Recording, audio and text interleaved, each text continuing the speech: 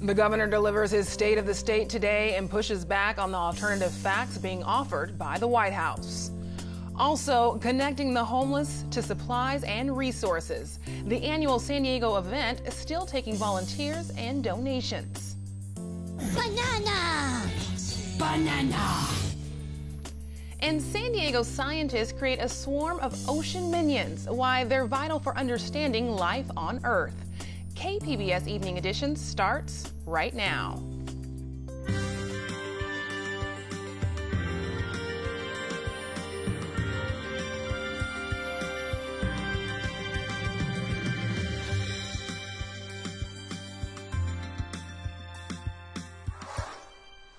Good evening and thanks for joining us. I'm Ebony Monet.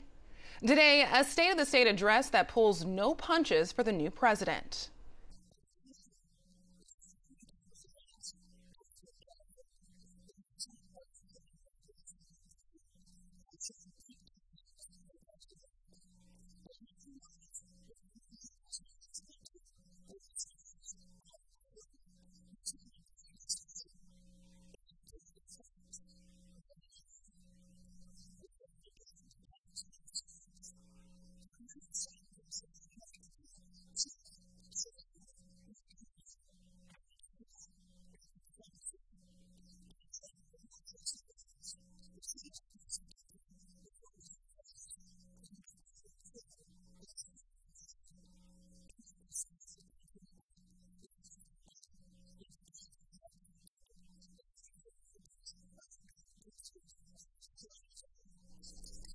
Governor Jerry Brown strongly defended California's liberal policies and laws on health care, climate change, and immigration, saying the state may be called on to defend those laws.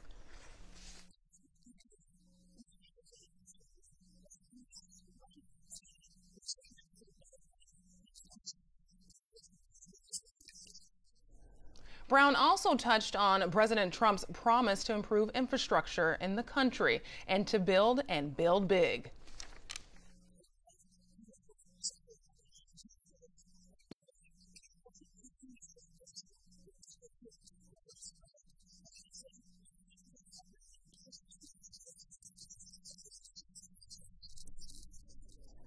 Before his address, Brown swore in his new state attorney general, Javier Becerra.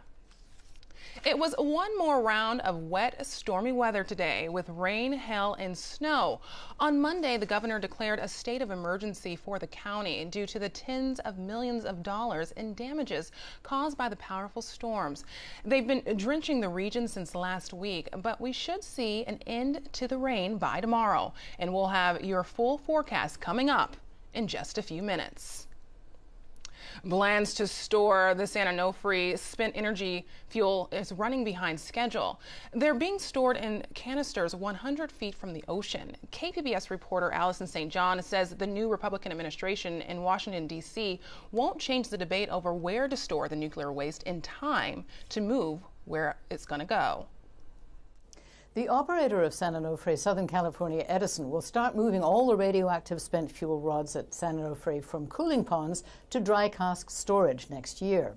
The waste will join tons of other spent nuclear fuel in dry cask storage right next to the plant, with a wall less than 30 feet high between it and the beach. President Obama stopped plans for a permanent storage site at Nevada's Yucca Mountain in 2010, and Congress has been unable to decide on an alternative site. San Diego Congressman Darrell Issa has sponsored legislation to allow interim consolidated nuclear storage at sites in places like Texas and New Mexico. David Victor of Edison's Citizens Engagement Panel says with Republicans now in a strong majority in Washington, D.C., Yucca Mountain may move back to the front burner. It does appear that any kind of new legislation that's going to open consolidated interim storage facilities is also going to require a restart of the Yucca Mountain facility. And I think that's what's shaping up on Capitol Hill right now. However, either interim or permanent storage sites will take years to approve, even if legislation passes. In the meantime, Edison has hired a contractor to build vertical canisters for the waste and is firming up security measures. The Nuclear Regulatory Commission will monitor the process of moving the spent fuel from the cooling ponds and into the casks starting next year. Allison St. John, KPBS News. Donations are piling up and more are needed for the 11th annual Project Homeless Connect.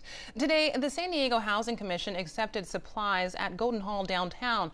They're taking blankets, reading glasses, closed-toe shoes, warm clothes, and after recent storms, ponchos are in demand. Tomorrow, homeless men, women, and children will receive these supplies. Plus, volunteers will connect them to services like haircuts, health exams, and flu shots. Organizers say it's not too late to sign up to volunteer.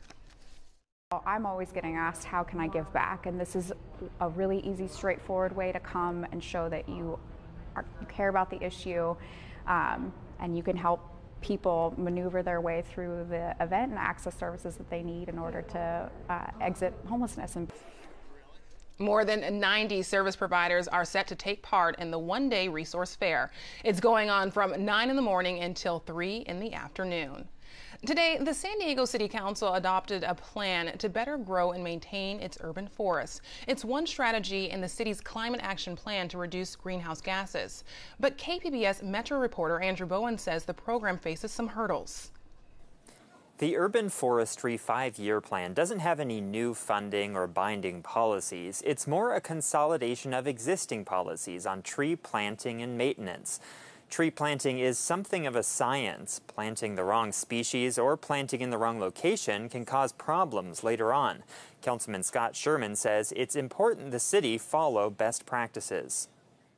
And I think this really takes us a step in the right direction, that we're actually going to have a plan. We know what we're going to put in the ground. We know how it works. We're going to be thinking down the road to actually, in the long run, this will save us money because we don't have to go repair streets and dig up roots and dig up trees that shouldn't have been there in the first place. City staff say the urban forestry program needs more money to achieve its goals. The program also lacks a manager. The previous manager left San Diego this month for a job at another city. Council members said that concerns them, given the city's well-documented problems with recruiting and retaining qualified staff. Andrew Bowen, KPBS News. San Ysidro residents may soon have a better idea of how vehicles are impacting the quality of their air. In the second part of our series, KPBS reporter Eric Anderson looks at how community activists and researchers are teaming up to measure air pollution. In a sense, this intersection encapsulates the area's problems. Houses just a few hundred yards that way, the international border just a few hundred yards that way. And as a result, we get a lot of traffic in this area. Traffic that represents pollution.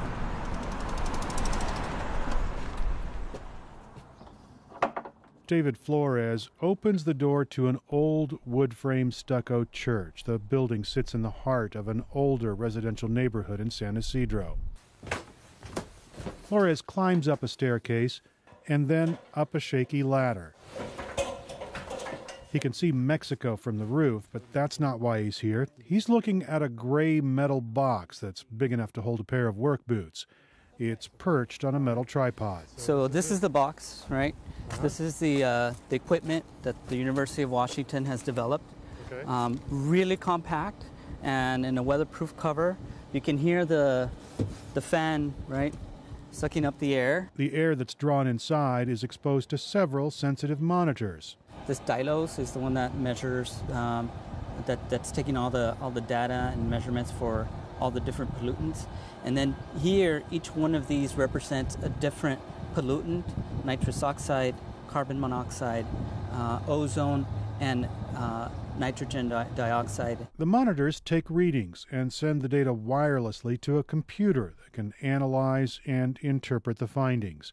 San Diego State University public health researcher Jenny Quintana is working with University of Washington researchers to make sure the air pollution data is accurate and meets rigorous academic standards. So actual numbers are very useful. In addition, we can find potential sources of air pollution. People have speculated that the border crossing is a source. They've speculated that burning activities and emissions in Tijuana and vehicle emissions in Tijuana can affect communities north of the border, but there's no actual studies and data that can be provided for this community. Scientifically verifiable information can be used to confirm that the region has an air pollution problem. There was a study that used high-end monitors back in 2008, but those results were inconclusive. If this effort turns up hard data on pollution, that could help San Ysidro push for state and federal money to build parks, bikeways, add air filtration systems to schools and senior centers, and build affordable housing. Quintana says that's why she and other researchers are working with the San Diego Air Pollution Control District.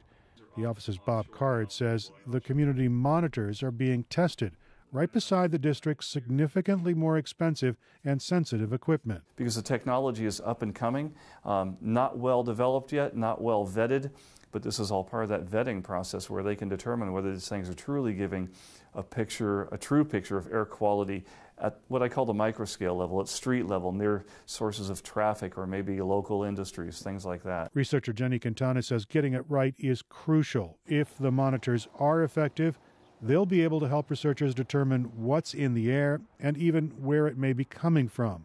Those are two important steps toward solutions. So I think data accuracy, to the extent possible, is a really important focus of this study and will help inform other communities as they try to carry out these kind of activities. The possibility that this technology could play a similar role in other neighborhoods is pushing Quintana and David Flores to make sure this study is done right.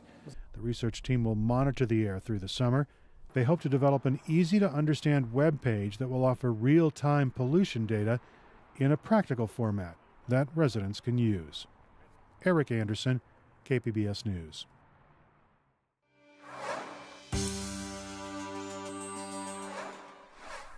San Diego scientists have built a swarm of robot minions to study complicated dynamics in the ocean. KPBS science reporter David Wagner has the story. On a recent stormy day, choppy waves crash into the Scripps Pier. This is probably what most people picture when they think of waves, but surface waves are not the only kind.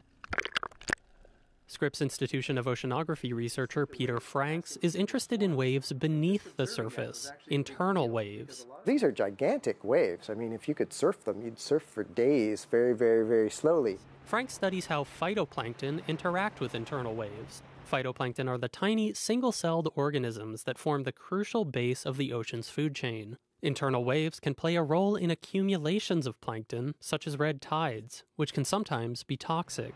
But Frank says piecing together exactly how this happens isn't easy. Understanding these dynamics, they all come down to physics and chemistry and biological interactions, and that's really hard to understand in the oceans. Sticking one scientific instrument underwater wouldn't provide a full picture of these ever-changing three-dimensional forces. Franks discussed this problem with another Scripps researcher, Jules Jaffe. My laboratory is basically dedicated to building innovative, new, exciting instruments that allow us to discover things about the ocean. Jaffe and Franks knew that what they needed was robotic plankton. Not just one robot, but many of them. In a new study out this week, they and their colleagues described the system of underwater automatons they built to tackle this problem. These are actually scientific instruments that we can deploy in swarms. This swarm of robots is capable of working underwater for hours, collecting data for a dynamic view of complicated ocean interactions. And what we can do is watch the whole group, and therefore we get information about the three-dimensional structure of the ocean, so that we're not sampling just a point, we're sampling all those points, and the coherent sort of movements of those is giving us unique information that people have never had before. The robots are each about the size and shape of a coffee can. They're colored bright yellow to make them easy to spot in the water. Franks thinks these squat yellow cylinders kind of look like the minions from the animated Despicable Me movies. All they need are some overalls and some glasses and a big smile, and they'd be perfect. If we could make the little hydrophone on them go beedoo-beedoo or something like that, it would be great. Banana! Banana! In all seriousness, Frank says these robots are really helping to advance his research. A 5-hour test off the coast of Torrey Pines provided real-world confirmation of his theories about internal waves and the formation of plankton patches. For that test, Scripps researchers drove a boat out to sea and dropped 16 robots into the water, letting them dive to a pre-programmed depth. A larger piece of equipment floated on the ocean's surface and sent pings down to the robots below. Once the robots were retrieved, those signals were used to plot the movements of each robot. Studying internal waves and plankton accumulation might sound pretty technical, but Frank says it's vital for understanding bigger facts about life on Earth. Every second breath you take is courtesy of the phytoplankton. The oxygen that you are breathing is coming from the phytoplankton out there. And a third of that oxygen is made by phytoplankton that we didn't even know existed 30 years ago. Underwater robots are not new, but Jules Jaffe says this swarm system does open up new possibilities by bringing together so many small robots to continuously and simultaneously record data underwater. He says these robots might prove to be useful for listening to blue whales or tracking underwater oil spills. One of the things that was really scary about the Deepwater Horizon disaster was whether that oil was drifting to the coast of Florida. Maybe these robots could have helped predict the movement of that oil. However researchers end up using them, Jaffe is excited to see what happens when these swarms multiply. David Wagner, KPBS News. Cloudy skies tonight in San Diego, but sunshine for the rest of the week. Finally. Shanae Shocker has tonight's forecast. Well, the good news for our Tuesday, it seems it's the last round of the rain. Well, I guess it's good news for us as far as travel and things like that, but bad news as far as the drought goes, that we did get quite a big break from that. Taking a look at our satellite and radar over the past 6 hours, you can see that we saw those lower clouds, the last storm bringing its last bout of rainfall on shore, and that also really was held off to San Diego County, especially the southern areas of that. We even got some wintry mixture out in towards the mountains near Mount Laguna for today. Into tonight, however, we're going to start to see offshore flow, patchy clouds roll in. 46 degrees for our low tonight in the metro area. Now climbing our way back out into the mountains, temperatures are going to drop quite a bit. 22 degrees into Mount Laguna, Borrego Springs at 36, but we climb our way up the coast. We're cooling off, but not too much. 38 degrees in Oceanside and 41 degrees for Long Beach. Into our Wednesday, this big ridge of high pressure, that's going to be the story over the next few days, actually. That's bringing in offshore flow, so we're going to start to see things really begin to clear out, especially across the coastal regions, and this begins for our Wednesday. Taking a look at the coast, our temperatures are going to warm up as we head into Friday and Saturday. Friday and Saturday, seeing the largest offshore breeze, so that's why we really begin to see these temperatures jump back up into the upper 60s. Overall, this week, very calm, lots of sunshine, good beach weather to head out, really enjoy, grab your sweater. And inland, this is where we start to see frost advisories for tonight into tomorrow morning as well, especially into the valley areas around the foothills. We are looking at mostly sunny skies throughout the rest of this weekend. Into this weekend, check out those temperatures climbing their way back up into the 70s. We're well below normal as we head into the middle of this week, about 10 to 15 degrees actually. But then as we head towards Sunday, we're about 5 degrees above normal for this time of year. So it is certainly a story of two different temperatures here. Into the mountains we go. Well, we kind of have a back and forth yo-yo effect going on here. For our Wednesday, 37 degrees, climbing into the 40s for our Thursday. Into our Friday, 38 degrees. Saturday, that's where we get those very windy conditions with those offshore breezes. 47 degrees for our high, 55 for our Sunday. Last but not least, into the deserts we go, climbing back into the 70s, but before we get there, we're going to sit in the lower 60s through Friday with some windier conditions working their way into our Friday. And then on our Saturday, plenty of sunshine around the area, and that's going to stick with us through Sunday. And we are seeing temperatures return into the 70s. For KPBS News, I'm Shanae Shocker. Check out these thrill seekers on the slopes. It turns out the adrenaline rush is actually dictated by physics. In tonight's SciTech report, producer Bill Hallman shows us how a Pennsylvania shop is using science to pioneer a new kind of snowboard. On the powder or in the park, snowboarding is pure physics. A mashup of energy and momentum that keeps thrill seekers gravitating toward the mountain every winter. But does adding more science equate with more fun? We traveled to Winfield, Pennsylvania to find out. Welcome to the Snowboard Farm, home of Gilson Snowboards, Nick Gilson is the CEO and president. The mission of Gilson is to create the most fun snowboards in the world.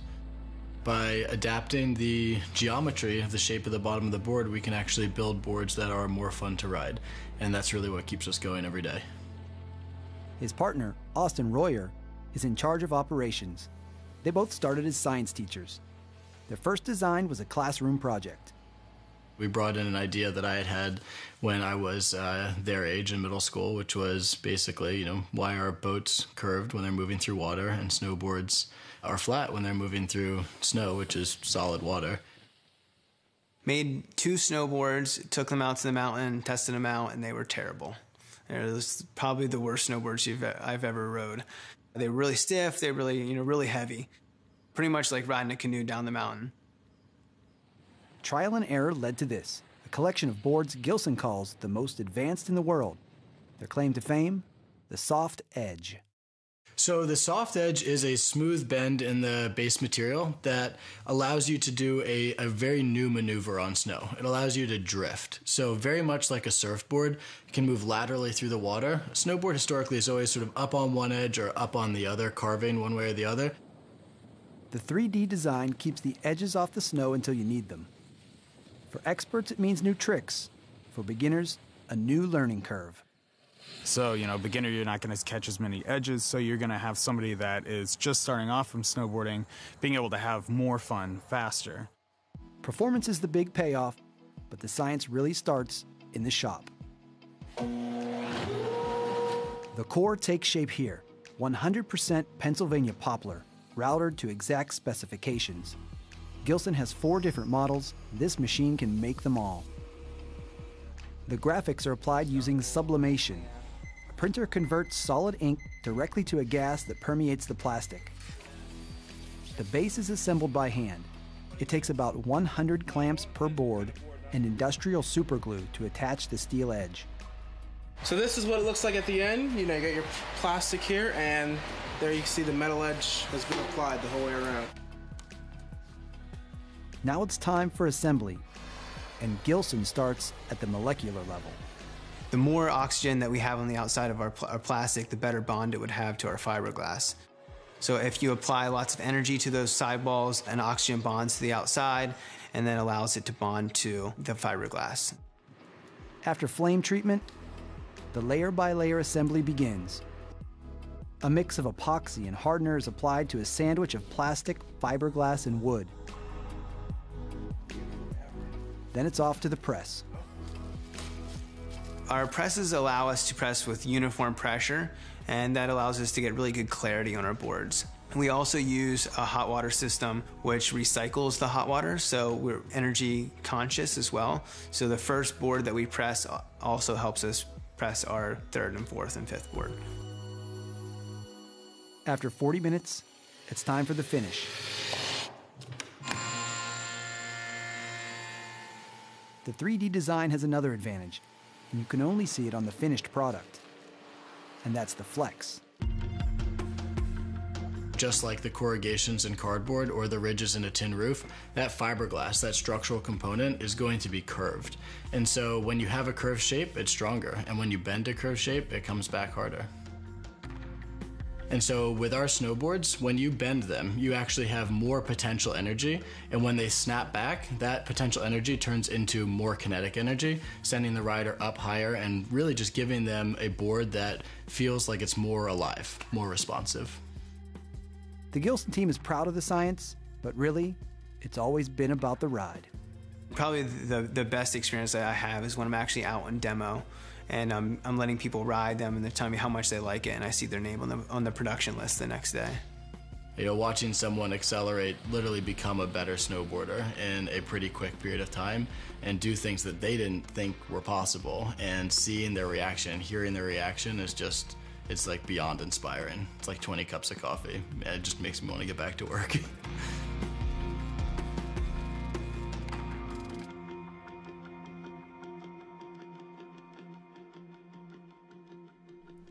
You can see more stories like that one on SciTech Now, Sunday evenings at 5:30 right here on KPBS. some point, you got to decide for yourself who you're going to be. Can't let nobody make that decision for you. Powerful words from Barry Jenkins in Moonlight. The film shines among today's Oscar nominees. It earned 8 nominations. A dark cloud hung over the glitz and glamour of the awards last year. That's after the Oscars So White controversy. Now there's evidence of more diversity among nominees. Out of the 20 nominated actors, 7 are people of color. The Academy Awards ceremony is scheduled for February 26th. Now, here's a look at what we're working on for tomorrow in the KPBS newsroom. On Morning Edition, how one city saved $11 billion by pushing for renewable energy sources. And on Midday Edition, we dive into the lives of people with Alzheimer's disease and find out if we're close to finding a cure. That's tomorrow at noon on KPBS Radio. You can find tonight's stories on our website, kpbs.org/Evening Edition. Thanks for joining us. Have a great night.